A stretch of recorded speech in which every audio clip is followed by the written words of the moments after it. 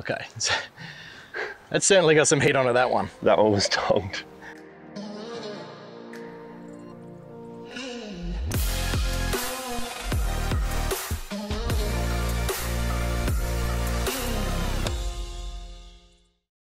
All right, Hayden, so what we're going to do here, mate, we've got a par 4. We're sitting at about probably 310 meters away from that green. It's just on the other side of those trees there. Beautiful elevated tee shot so we can see the full extent of the flight that we've got going on here. Yep.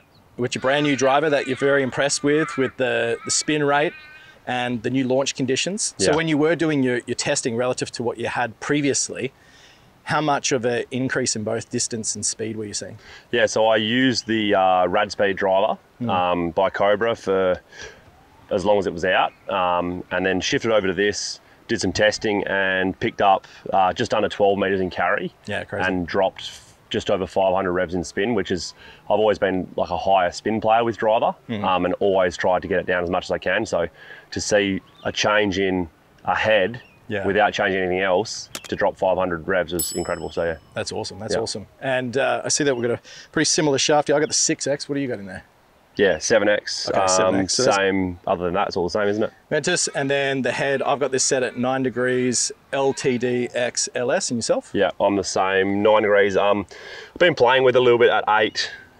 It's coming out probably longer at 8, but I'm gaming it at 9 at the minute just because probably carries a bit more important when I'm playing. For sure. Until I've got that control at 8 degrees, then I might chuck it down to play. So all right, mate, so we got the launch monitor set up here, we've got the data ready to go. Let's knock some down there. We're going to watch you try and see the most that you can possibly get out of this drive, see if we can drive that green down there for us, mate. And then you're going to talk us through your distance keys. Righto.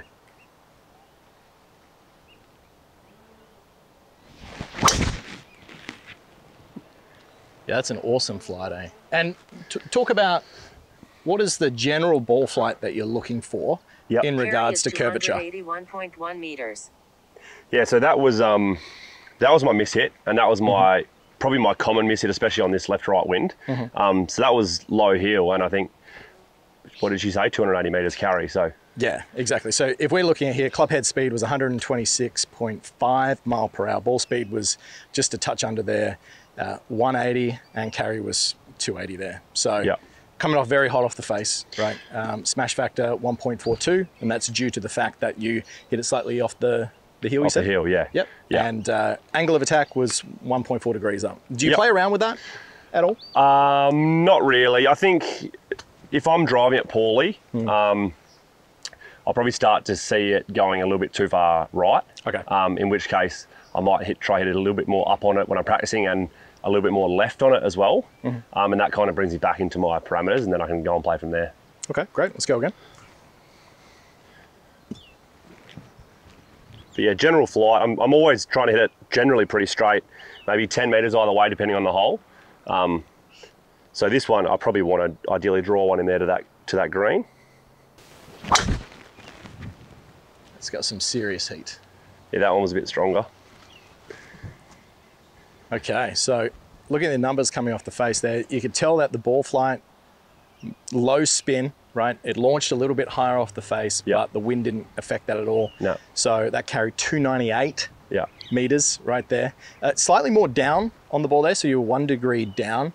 Better strike though, it felt like off the face. Yeah, definitely. Yeah, and your club head speed was 127.4, ball speed 181. So really the differences between a slight miss hit and even that shot there, which is tremendous, it's still only a couple of miles per hour. Yeah, it's not much difference, and you can see it in the flight as well. That first one, low and out of the heel, it still held even on that left-right wind as well. So yeah, it's really impressive with I think the lowering of the backspin. You know, obviously keeps that miss hit more online. So yeah, and you can't undervalue the importance of the combination of not only working on your technique, right, and improving the movement of your body, the arms and the club to produce a stronger ball flight with your driver, but also if you complement that with the right technology, you can see, like you were saying, picking up the extra distance that you got, the lower spin, the better launch.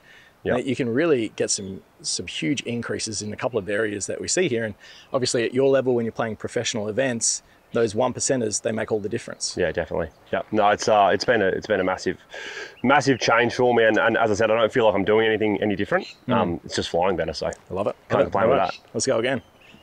I want to see that carry pop over 300 meters. Give one a rip then, eh? Yeah, awesome. Really good. Really good. That was a little heely again, probably.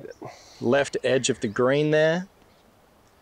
So club speed 129, definitely more speed there. We did lose a little bit of distance, so 284. So that's just really coming from the slight heel strike. Yeah, yep, definitely. But you look at the, so that flew 284. So you look at the dispersion though, it's still tight relative to the amount of speed that you create. And what we know about the professional, right, with the average club head speed on the PGA Tour is probably sitting around 114, 115. So you're up there with some of the biggest with the way that the golf club's then moving, but your dispersion has the potential to be a lot wider if your technique and your proficiency of strike combination of equipment isn't there to complement that. Yep. So for the fact that you create that much speed, you do mishit it like that straight off the bat, you know you've mishit it, and it still goes that accurate. That's great. Yeah, exactly. Yeah, and I'm not always playing at my max speed either. I feel like I generally like to play, you know, probably 6 or 7 miles under my max. Yeah. And then when I get maybe a par 5 downwind or a drivable par 4 that I might not be able to get to, I've got that in the tank. Yeah, great. But I do like to probably tone it back to 85, 90% when I play and just hit it in the fairway because it still goes far enough. So yeah, for sure. We'll get the speed up on this one. Let's do it. Over 130 plus 300 carry. Righto.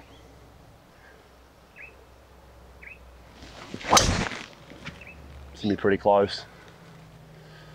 Really strong. That was nice. So flight time of that golf ball sitting at 8.37 seconds. Is that a lot? That's a lot. That's a lot. So club head speed sitting around about the same. We got 128 then, and then the carry was about 290, 292 on that one as well. Yep. So ball speed 183, smash factor around a 1.3, and you actually hit down on that one a little bit more. So Okay. that's where you lost a little bit of that distance. Yep. So if we can get that angle of attack just sitting a little bit more up, so it was 4 degrees down there. Was it? Yeah. Okay. So you get a little bit more of an ascending angle of attack, I think a this little bit higher initial launch, and it will lower that spin bit. I think this wind here is playing with me a little bit. So Just buffeting it. And that's an interesting point to note from a game perspective and actually putting this all into an effect, right? Is there's so many players out there just trying to max everything out, as in they think they've got to get the most amount of hitting up on their driver to get the greatest amount of distance and potential. But what happens when you do that to a degree is you're actually just rehearsing or you're practicing something all the time that may not necessarily be gameable. yeah, So the way that you've actually played that, you can see that, okay, sure, we're not getting the most out of what you potentially could. It's in the center of the fairway. It's probably on the green. yeah, it is. It's just interesting with this wind. It's hard to fully release and let everything go on a wind that's into off a left when there's trouble left. You know, you want to probably hit that little miss hit and, you know, hit it front right of the green and you take that as opposed to a par 5 down off the right, where you can give it all you've got and it's just going to knock the ball back down into play. So These conversations with tour players, right, and you hear the way that you just articulated what you were just describing there, is it's amazing that the level in which the tour player thinks regarding all these shots and all the little variables, whereas most amateur golfers get frustrated when they don't hit it perfect. But sometimes a professional actually knows that a misstruck shot is the right shot. it's better, yeah, 100%. On a hole like this, I mean, I'd be happy with that shot all day. You know, it's probably front right to middle of the green, and you know, I'm going to make 3. So Great. Okay, let's go again. we'll really give one a rip here, eh? Yeah. We'll see the most amount of club head speed. Okay.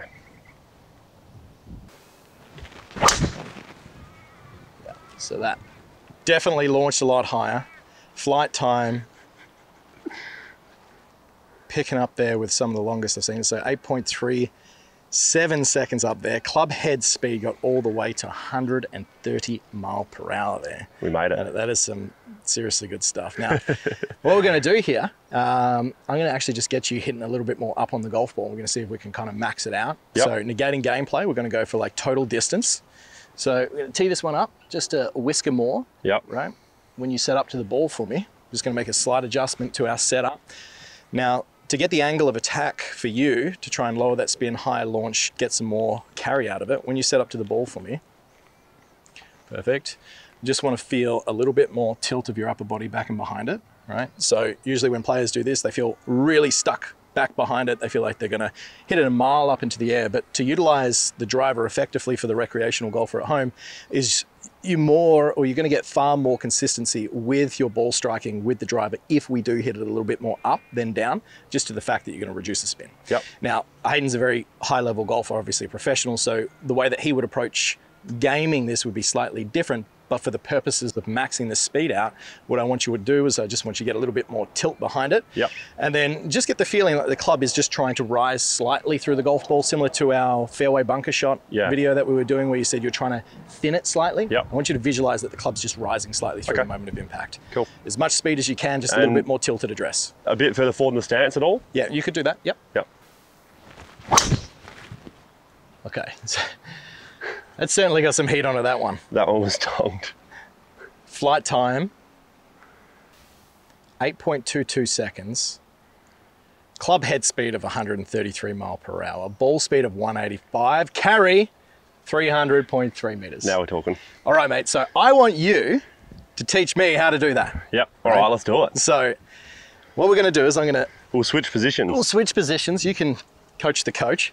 And if you're out there playing a Pro-Am, yep, and you're playing with a couple of guys and they're like, Hayden, I would love nothing more, right, than to crush a drive over 250. Yep. Right? So what are some setup keys that you would get them doing to increase the likelihood that they could get more distance with their driver? So when you really want to rip one like that, what do you think about?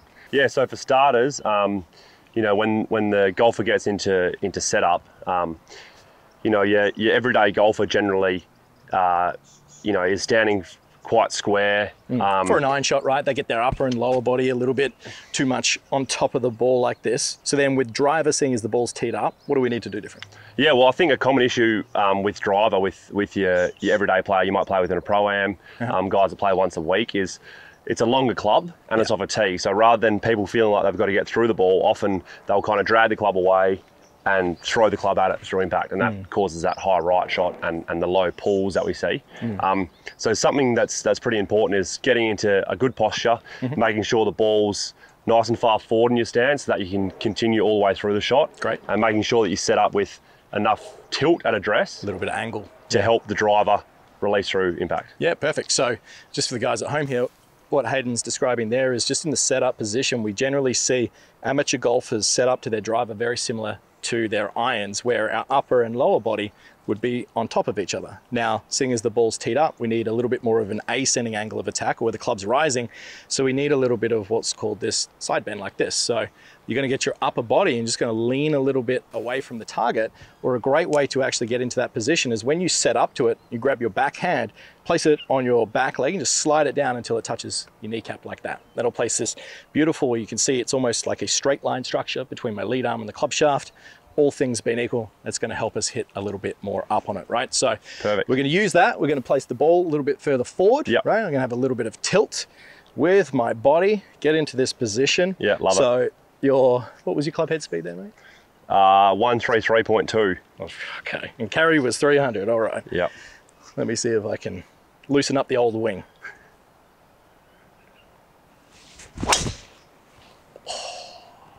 Sounded good.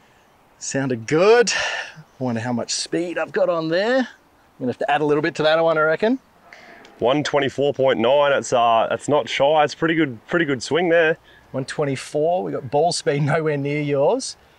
Total carry was 273. So you've only got me by 30 meters. That all? God. All right. That's right. That was your first attempt.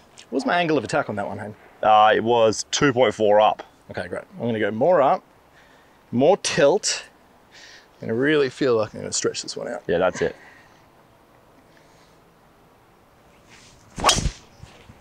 Nice. That was ripped. I think that's as good as I can possibly do. It's lost in the orbit, it's gone so far.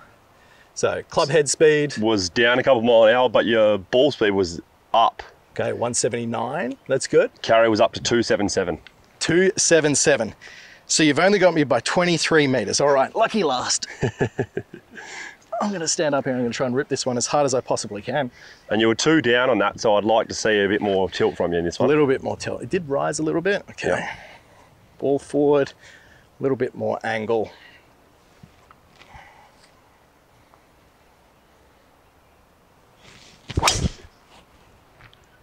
That was nice. How you feeling? I'm feeling Feels good about great this off one. the club face. I'm feeling good about this one. Feels great off the club face. Didn't have much left in the tank after that one. 126.6. There you go, you're up.